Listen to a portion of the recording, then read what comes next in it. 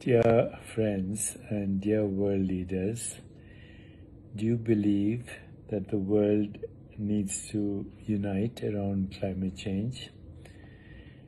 Do you want to see a major global effort to tackle pandemics?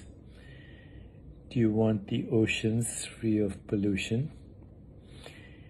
Do you think other countries deserve to be leaders along with the United States and Russia? Does freedom of religion mean something to you? Are you for religious freedom, freedom of speech? Do you want equal rights for all, for men, women, transgender, non-binary? Do you want equal rights so that we can have racial justice, economic justice, gender justice, global justice?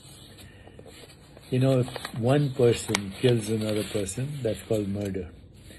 And if many people are slaughtered in the name of nationalism, then we give them medals.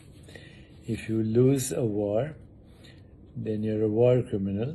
If you win a war, you're a hero.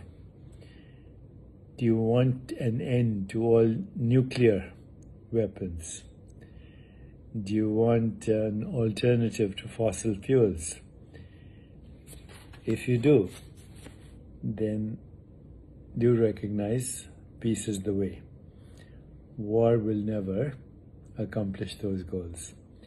If we have economic partnerships, let's say India, Pakistan, Kashmir got together, and even Afghanistan, created the best ski resorts in the Himalayas, everyone would benefit.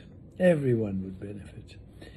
Same kinds of cooperation between so-called enemies, and see what happens to our children, to their future, to peace and prosperity.